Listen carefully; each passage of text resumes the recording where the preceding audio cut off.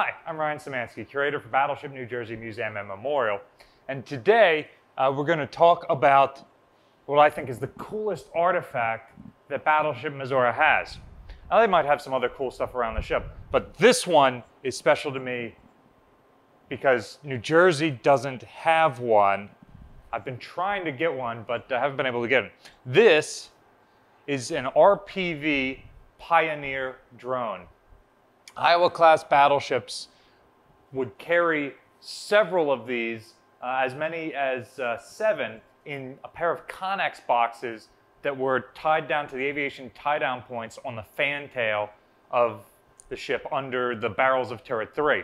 These were part of a modification package in the mid to late 80s that the Iowas got. It was first tested on Iowa, and it's eventually put on all 4 ships, and a squadron of these was formed in both the Atlantic and the Pacific, and whichever of the 4 battleships was operable at that time in that ocean would get a detachment from that squadron.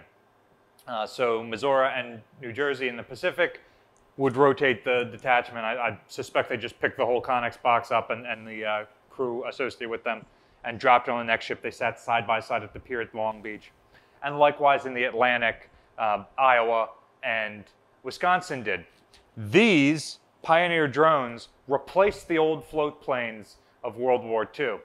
The battleship's guns can fire further than their sensors can detect. And so, by putting an aircraft over the horizon, you can spot the fall of shot on enemy targets and adjust your fire accordingly.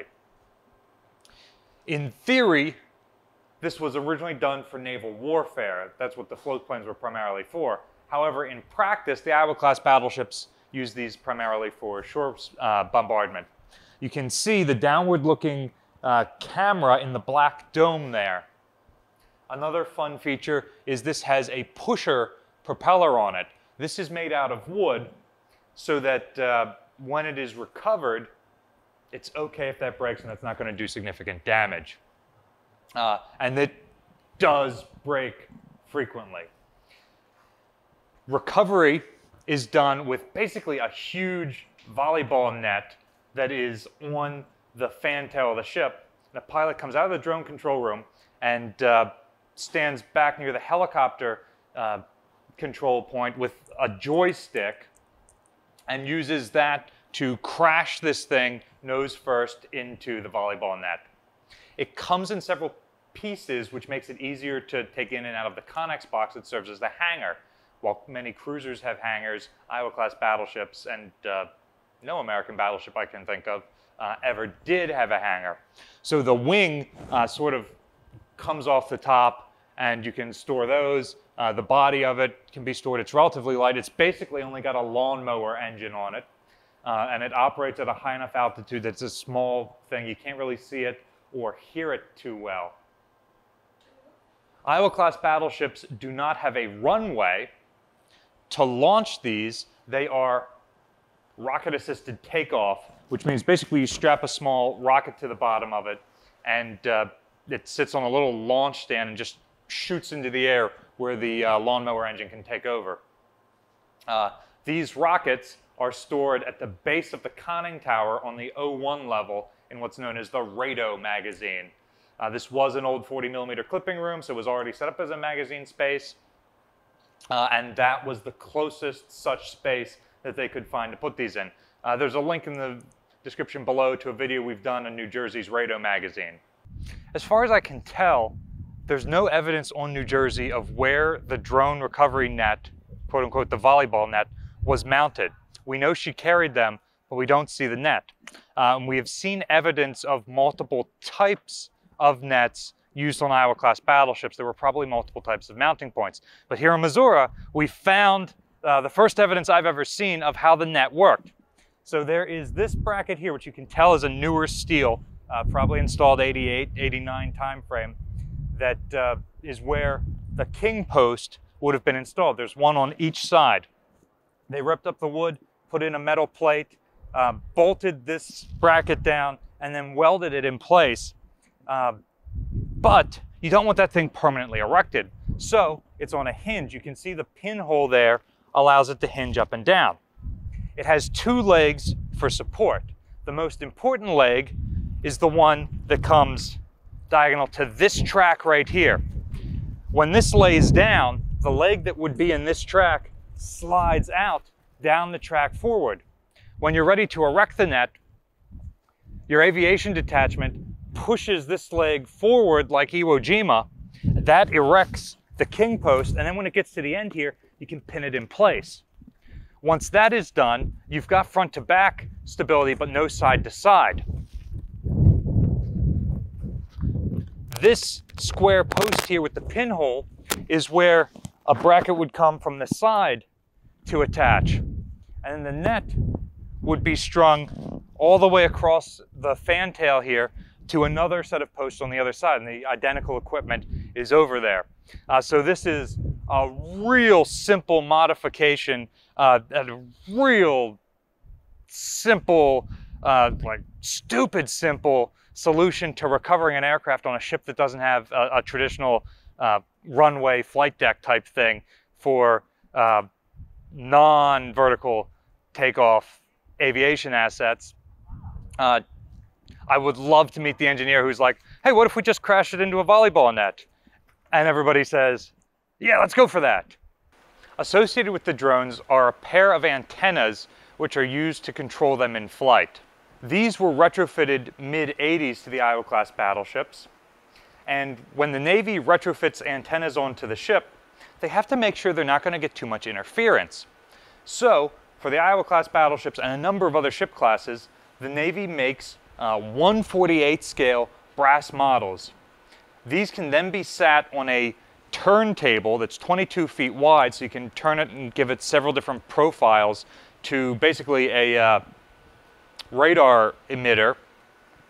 And then it's sitting on basically a bowl made out of lead that's going to reflect signals similarly to the water. So as you're bouncing these signals off of the ship, you can tell which antennas are going to interfere with each other and all of that. So the drone control antennas, this forward one on the 09 level of the superstructure that looks like a big round dish, and its mate located just forward of the funnel back here. Those are added probably 87, 88 time period. This model is definitely Missouri. It shows the 011 level that all of the Iowas except New Jersey received in the 80s.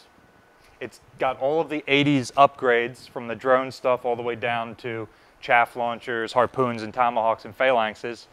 And the bow of it does not have the old 20mm gun tub.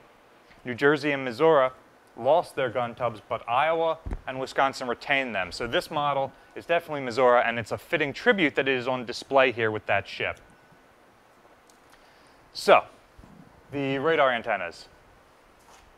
There is one located forward, like I said, because the superstructure blocks the signals from the main antenna mounted on top of the funnel that otherwise has a pretty good field of vision.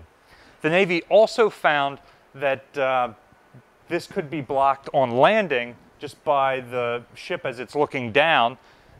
So they mounted an additional antenna, which does not appear on this model, on top of the old film projection booth back here just after turret 3. And like we were saying earlier, under turret 3, dead center, one forward and one aft would be two Connex boxes right up against each other tied down. So, tests on these antennas proved that they didn't interfere with each other, found the different interferences so that they could be placed in the most ideal situation. And now looking up, we can see them in place on Missouri. Note that they are not those dish-shaped antennas like we saw, they are round domes. What's the deal with that? The fiberglass dome is protecting the actual transmitter antenna up there. So the Navy installs this system only on the Iowa-class battleships as far as I know. So they don't make special antenna domes for those. However, Pascagoula, Mississippi, which does the work on Iowa and Wisconsin, has at least 7 SPQ-9 fire control radar domes laying around. So they're able to take those domes and put them over the radar antennas on the Iowas. Iowa, Wisconsin, and Missouri each got 2 domes, one forward, one aft. New Jersey only gets 1 dome. Because her forward superstructure is different from her sister ships, she never gets the forward radar antenna.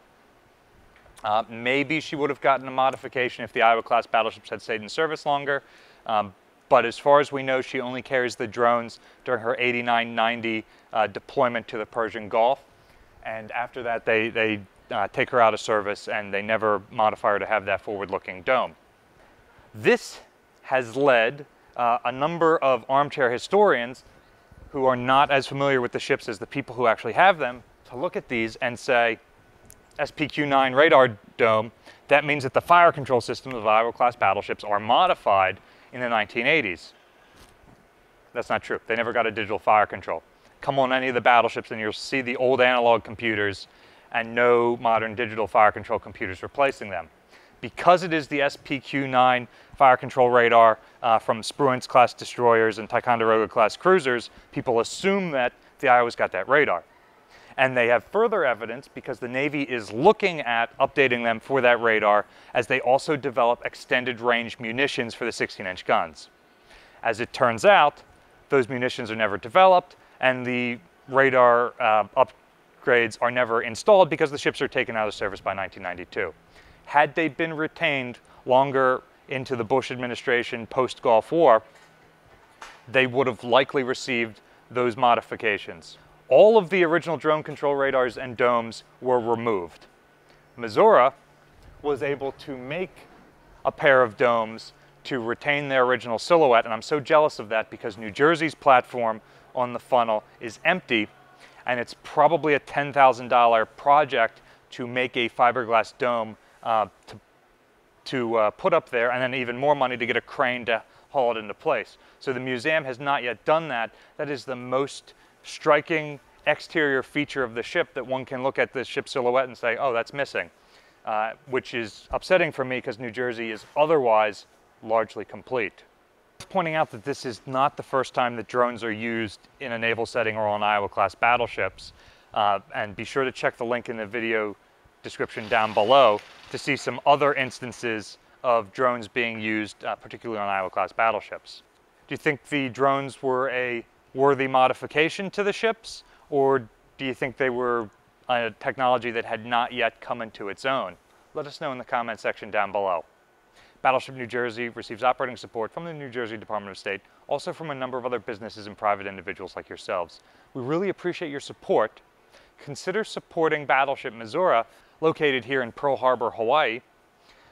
Linked below is the description to their donate page and also their social media so you can follow them and see what work they're doing, such as restoring the drone domes and other things. You can support Battleship New Jersey by liking, sharing, and subscribing so more people find out about us and our channel. Thanks for watching.